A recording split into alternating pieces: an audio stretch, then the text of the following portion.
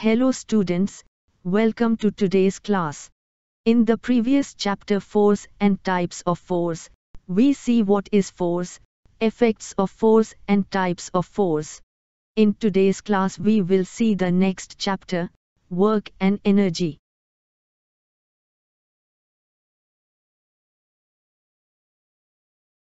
At the end of this topic, you will be able to understand. In the previous chapter, we see force is a push or a pull which tries to change or changes the state of rest of a body.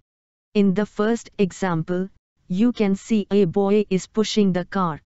It means the boy is trying to change the state of rest of the car.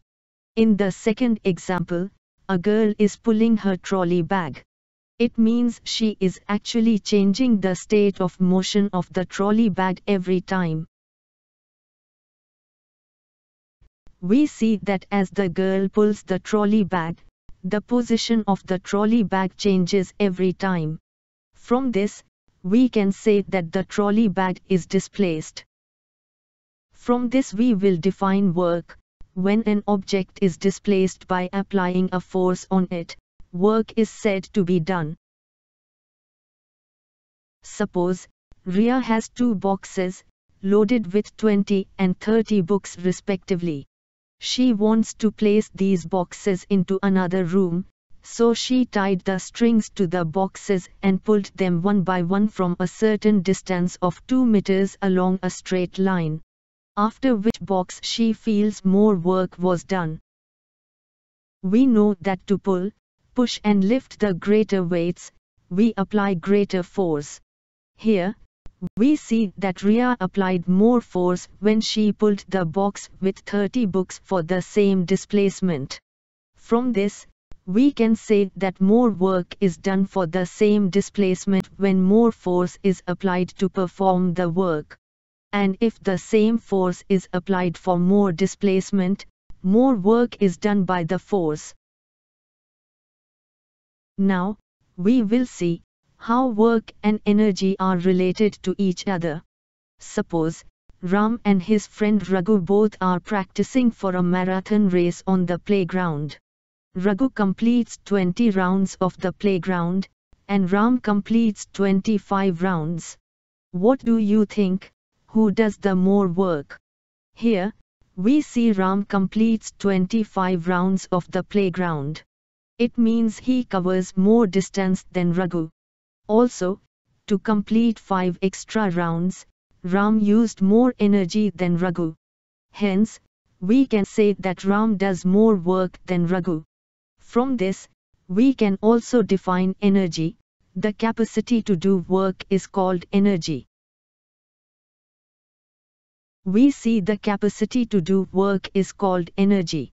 But, do we use only one form of energy for every work? No, for every work we use a different form of energy. So let's see what are the different forms of energy. The first form of energy is mechanical energy. The energy used for doing mechanical work is called mechanical energy. For example, jumping from the hurdle while running is an example of mechanical energy. The mechanical energy is of two types, one is potential energy and second is kinetic energy. Let's see one by one what is potential energy and kinetic energy.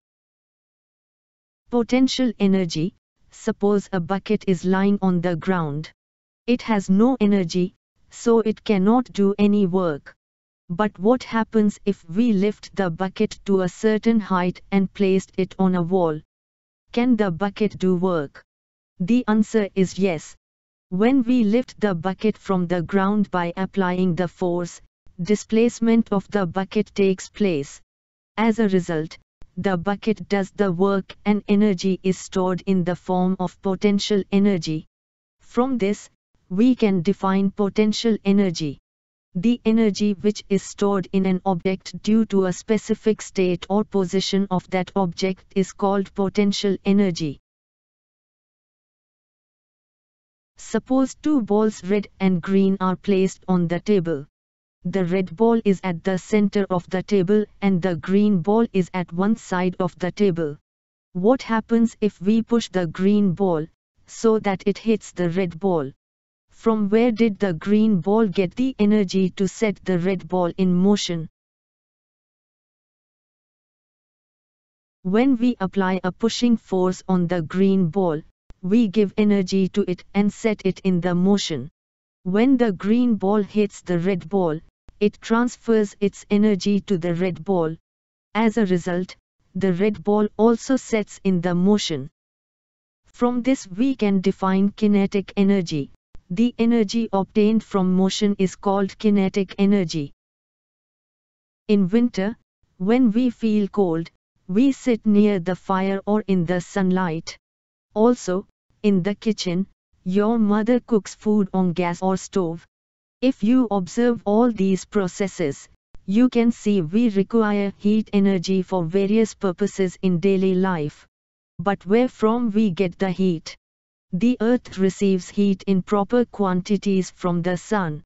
Or we get the heat by burning fuel like LPG gas, petrol, wood, etc.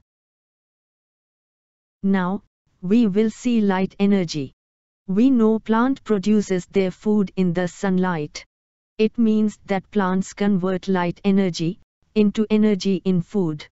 And the animals use the plant leaves as food and get the energy to perform their work. From this, we can say that light is a form of energy. Now, we will see sound energy. Do you know how do we hear each other while talking? We can hear each other with the help of sound energy. Where we use sound energy? We use sound energy while listening to the radio and watching television. From this, we can say that sound is a form of energy. Now we will see chemical energy. Do you know how do we get energy for our body? Our body gets chemical energy through food. Also petrol, gas, wood and coal, all of them have chemical energy into them.